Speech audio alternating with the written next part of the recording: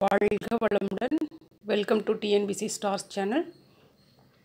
Friends, அப்படி சேனலுக்குள்ளார போகிறதுக்கு முன்னாடி சப்ஸ்கிரைப் பண்ணிடுங்க சேனலை. இப்படி பக்கத்தில் இருக்கிற பெல் ஐக்கானையும் கிளிக் பண்ணிடுங்க ஃப்ரெண்ட்ஸ். அப்போ தான் உங்களுக்கு இனி போட போகிற வீடியோவில் நோட்டிஃபிகேஷன் வரும். இன்றைக்கி நம்ம பார்க்க போகிறது ஜாகிரஃபியில் இந்தியா அமைவிடம், நிலத்தோற்றம் மற்றும் வடிகால் அமைப்பு. இதில் முக்கியமாக நம்ம இன்றைக்கி பார்க்க போகிறது அடிக்கடி ரிப்பீட்டட் கொஷின் வர்ற ஒரு ஏரியா என்னன்னு பார்த்தோம்னா இந்த ஏரியா தான். இந்தியாவும் அதன் எல்லைகளும், திட்ட நேரம், இந்த இந்திய திட்ட நேரம், அமைவிடமும் பரப்பளவும். இது ரொம்ப நம்மளுக்கு ரிப்பீட்டட் கொஷின் வந்துகிட்டே இருக்குது.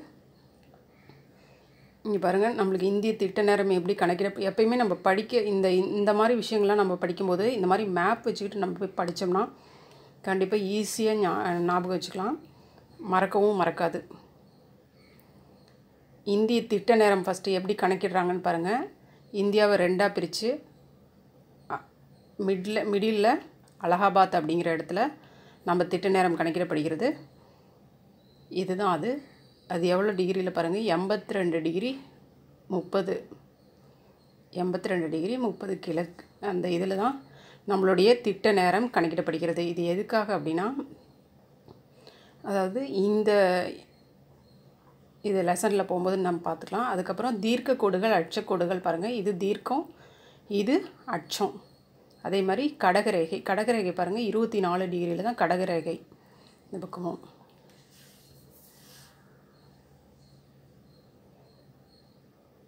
ஓகே ஃப்ரெண்ட்ஸ், பாருங்கள், இது நம்மளுக்கு ரிப்பீட்டட் கொஷின் வந்துகிட்டே இருந்துகிட்ருக்கோம் அடிக்கடி. அதுவும் முக்கியமாக நம்மளுக்கு குரூப் 4ல் கேட்குறத விட இந்த 2Aல ரிப்பீட்டடாக நான் வந்துட்டுருக்கு, பார்த்துருக்கேன். நம்மளுக்கு தமிழ் ரிப்பீட்டடாக கொஷின் வந்துகிட்டே இருக்கும். ஆனால் ஜிகேயில் ரிப்பீட்டடாக கொஷின் வர்றதுக்கான வாய்ப்புகள் கம்மி. இதில் ரிப்பீட்டடாக வருது அப்படின்னா இந்த ஏரியாவிலேருந்து வரும். இந்த ஏரியா, அதாவது இந்த லெசன் இந்த ஏரியாக்குள்ளேருந்து வரும். அதை கொஞ்சம் சேஞ்ச் பண்ணி கேட்பாங்க. ஆனால் தமிழில் அப்படியே கேட்டுருவாங்க. பாதியாவது நம்மளுக்கு ரிப்பீட்டட் அதுக்கு தான் ஒரு 10 to 15 இயர்ஸ் கொஷின்ஸ்லாம் படிக்கணுங்கிறது. பட் இப்போ நம்மளுக்கு புக்கு மாறிடுச்சு, அதனால் இனிமேல் எப்படி கேட்பாங்கன்னு சொல்ல முடியாது. இருந்தாலுமே தமிழில் ரிப்பீட்டட் கொஷின் பார்த்துக்கிறது ரொம்ப இது. ஏன்னா புது புக்லேயும் ரிப்பீட்டட் கொஷின் அதே சிலபஸ் தான், கொஞ்சம் தான் வேரி ஆகிட்டுருக்கு. அது கொஞ்சம் எலாபரேட்டாக கொடுத்துருக்காங்க. இதுவும் அப்படி தான் எலாபரேட்டாக கொடுத்துருக்காங்க, அவ்வளோதான். பாருங்கள், அமைவிடமும் பரப்பளவும். இந்தியா 8 டிகிரி 4 வட அச்சம் முதல் 37 டிகிரி 6 வட அச்சம் வரையிலும், 68 டிகிரி 7 கிழக்கு தீர்க்கம் முதல் 97 டிகிரி 25 கிழக்கு தீர்க்கம் வரையிலும் பரவியுள்ளது. இதை கொடுத்துட்டு இதை கொண்டு போய் வடக்கு கிழக்கு எல்லாம் மாற்றி கொடுப்பாங்க. இதை இங்கே கொடுப்பாங்க, அப்படி மாற்றி கொடுத்துருக்குறாங்க. இது வரைக்கும் 4 ஆப்ஷனில் இந்த மாதிரி ஏதாவது ஒன்று 3 இது மாற்றி கொடுத்துட்டு ஒன்று கரெக்டாக கொடுத்துருப்பாங்க. ஸோ இதை கேர்ஃபுல்லாக பார்த்துக்கோங்க. 8 டிகிரி 4 வட அச்சம் முதல், அப்படியே போக போக பாருங்கள், நம்ம இதையே ஒரு இதாக வச்சுக்கலாம். அப்படியே போக போக அதிக 8 37 68 97 இப்படி மாறி போயிட்டுருக்கு பாருங்கள். ஸோ இதை அப்படியே ஒரு இதாக வச்சுக்கோங்க. வடக்கு இது, கிழக்கில் இது வரைக்கும் பரவியிருக்கு. வடக்கு இவ்வளவும், கிழக்கு இவ்வளவும். இப்போ வடக்கில் 8 டிகிரி 4 வட அச்சம் முதல் 37 டிகிரி வட அச்சம் வரையிலும். நோட் பண்ணிக்க. 68 டிகிரி 7 கிழக்கு தீர்க்கம் முதல் 97 டிகிரி 25 கிழக்கு தீர்க்கம் வரையிலும் பரவியுள்ளது. அச்ச தீர்க்க பரவல் படி இந்தியா முழுமையும் வடகிழக்கு அரைகோளத்தில் அமைந்துள்ளது. இந்தியா முழுவதும் எந்த அரைகோளத்தில் இருக்குதுங்க? இந்தியா முழுவதும் எந்த அரைகோளத்தில் இருக்குதுங்க? வடகிழக்கு அரைகோளத்தில் இருக்கிறது. இந்திய திட்ட நேரம் கணக்கிடப்படுது பாருங்கள். மேற்கில் உள்ள குஜராத் முதல் கிழக்கில் உள்ள அருணாச்சல பிரதேசம் வரை இந்தியா ஏறத்தாழ 30 தீர்க்க கோடுகளை கொண்டுள்ளது. இங்கே பாருங்கள், இங்கே குஜராத், இங்கே அருணாச்சல பிரதேசம் வரும். ஸோ இதுலேருந்து இது வரைக்கும் இந்தியா எத்தனை தீர்க்க கோடுகளை கொண்டுள்ளது அப்படின்னு சொல்கிறாங்க? 30 தீர்க்க கோடுகள். நம்ம இந்தியாவில் மட்டும் 30 தீர்க்க கோடுகள். ஒரு தீர்க்க கோட்டுக்கும் இன்னொரு தீர்க்க கோட்டுக்கும் இடையில் 1 டிகிரி தீர்க்க கோட்டை பூமி அந்த கடக்கிறதுக்கு எடுத்துக்கொள்ளக்கூடிய நேரம் 4 நிமிடம். இது ரிப்பீட்டட் கொஷின் நம்மளுக்கு வந்துகிட்டே இருக்கும். இங்கே பாருங்கள் 30 இந்தியா எவ்வளோ தீர்க்கக்கோடு இதெல்லாம் பார்த்து நோட் பண்ணிக்கணும். 30 தீர்க்கக்கோடுகளை கொண்டுள்ளது குஜராத்திலிருந்து அருணாச்சல பிரதேசம் வரைக்கும். ஸோ புவியானது தன் அச்சில் சுழன்று 24 மணி நேரத்தில் 360 தீர்க்கக்கோடுகளை கடக்கின்றது. மொத்தமாக 360 தீர்க்கக்கோடுகளை கடக்கிறது. இதில் வந்து 1 டிகிரி தீர்க்கக்கோட்டை கடக்க எடுத்துக்கொள்ளும் நேரம் 4 நிமிடம். எனவே இந்தியாவின் மேற்கு உள்ள குஜராத் மாநிலத்திற்கும் 67 டிகிரி கிழக்கே உள்ள அருணாச்சல பிரதேச மாநிலத்திற்கும் 97 டிகிரி 25 இடையே உள்ள தீர்க்கக்கோடு 29 டிகிரி 18 ஆகும்.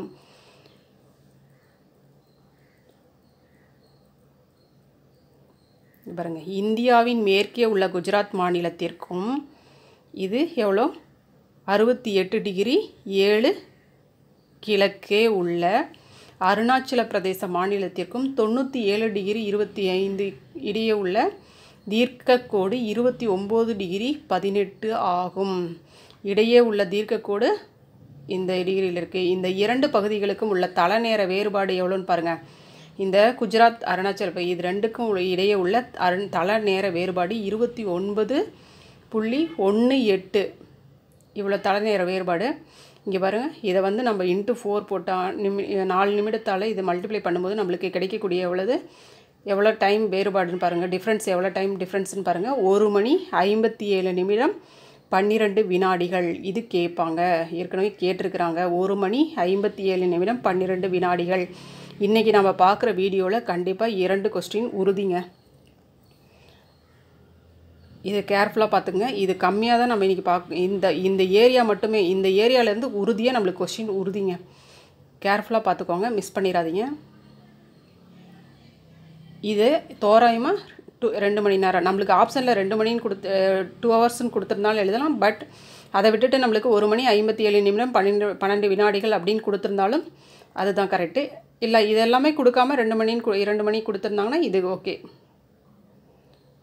இந்தியாவின் கிழக்கில் உள்ள அருணாச்சல பிரதேசத்தில் மேற்கில் உள்ள குஜராத்தை காட்டிலும் 2 மணி நேரம் முன்னதாகவே சூரியன் உதயமாகிறது. இங்கே அருணாச்சல பிரதேசத்தில் தான் சூரியன் வந்து 2 மணி நேரத்துக்கு முன்னாடியே உதயமாயிருதுன்னு சொல்கிறாங்க, குஜராத்தை காட்டிலும். அப்போ ஃபஸ்ட்டு இங்கே சூரியன் வந்து இங்கே 2 ஹவர்ஸ் முன்னாடியே உதயமாகிறது இந்த குஜராத்தில். அதுக்கப்புறம் அதனால தான் இந்த நேர வேறுபாட்டை இதை வந்து கரெக்ட் பண்ணுறதுக்கு தான்.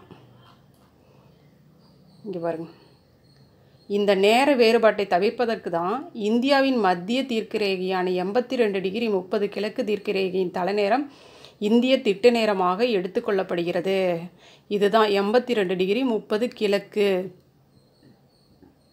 இந்த வேறுபாட்டை களையிறதுக்கு தான் இந்த இடத்துல நம்ம இந்தியாவின் திட்ட நேரமாக ஒரு காமன் டைம், எல்லாத்துக்குமே இந்தியா ஃபுல்லாக ஒரு காமன் டைம் இருக்கணும் அப்படிங்கிறதுக்காக இந்த இடத்த அலகாபாத் இந்த இடத்த நம்ம காமன் டைமாக வச்சுருக்காங்க.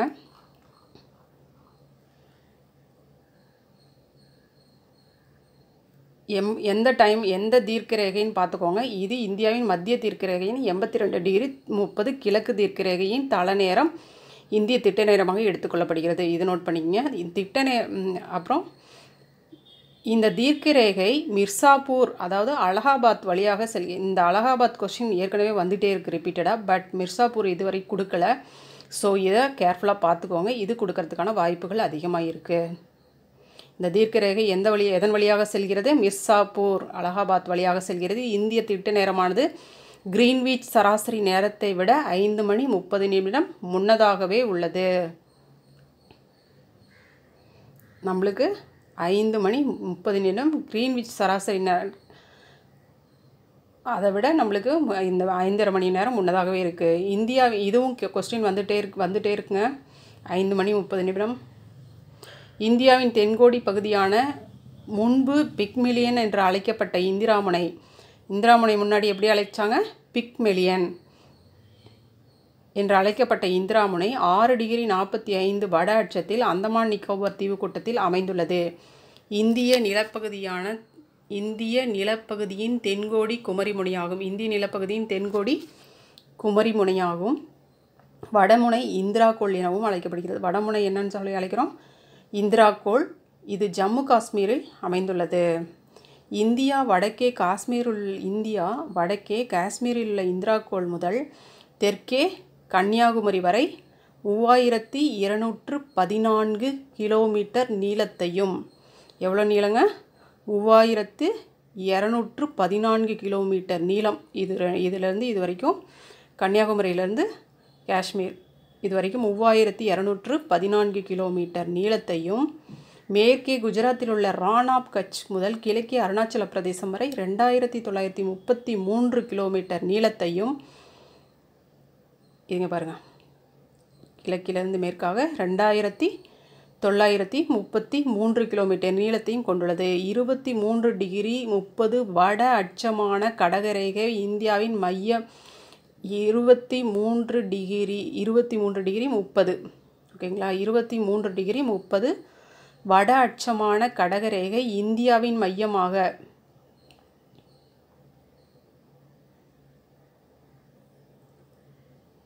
அமைந்து தென்பகுதி வெப்பமண்டலமாகும். இந்தியாவின் தென்பகுதி நம்மளுக்கு இங்கே வெப்பமண்டலமாகவும் மேலே மித வெப்பமண்டலமாகவும் இரு பகுதிகளாக பிரிக்கப்படுகிறது. இந்தியா 29 மாநிலங்களாகவும் 7 யூனியன் பிரதேசங்களாகவும் நிர்வாக வசதிக்காக பிரிக்கப்பட்டுள்ளது.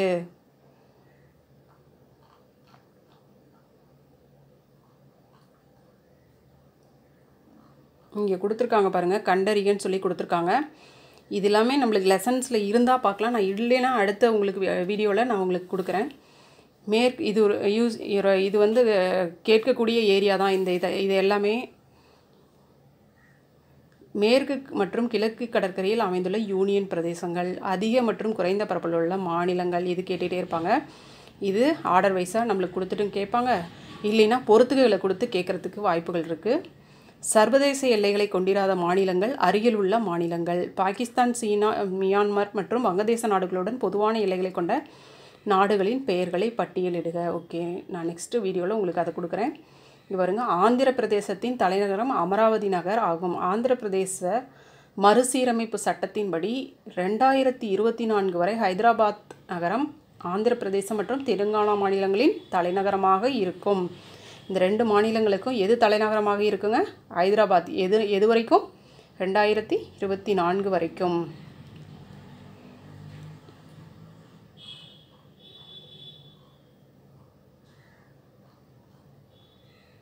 அடுத்து ஹிமாலயா இதுவும் முக்கியமான கொஷின். இது வராத ஏரியா கிடையவே கிடையாது. இது இல்லாமல் கொஷின் பேப்பர் கண்டிப்பாக இருக்காது. இது எப்படி கொடுப்பாங்க?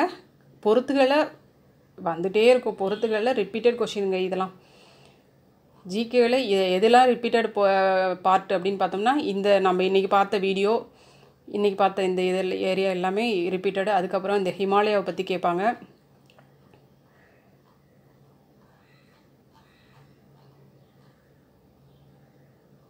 பாருங்கள், இந்த லெசன் ரொம்ப இம்பார்ட்டன்ட். அதனால தான் நான் இந்த லெசனை ஃபஸ்ட்டு எடுத்திருக்கேன் உங்களுக்கு.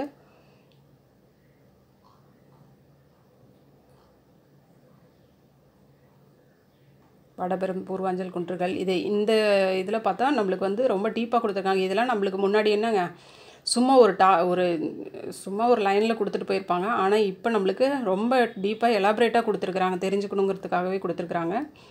ஸோ இதை நம்ம நெக்ஸ்ட் வீடியோவில் போடுறேன் நான் உங்களுக்கு. இதை ஃப்ரெண்ட்ஸ், இன்றைக்கி நம்ம பார்த்தது கண்டிப்பாக கொஷின் வரக்கூடிய ஏரியா தான் பார்த்துருக்குறோம். இங்கே பாருங்கள், இது எல்லாமே ரொம்ப முக்கியமான பார்ட்டு தான். இது நான் நாளைக்கு போடுறேன். ஏன்னா இது கேட்டிருக்கிறாங்க, எவ்வளோ உயரம்லாம் கேட்டிருக்கிறாங்க. Okay friends, thank you.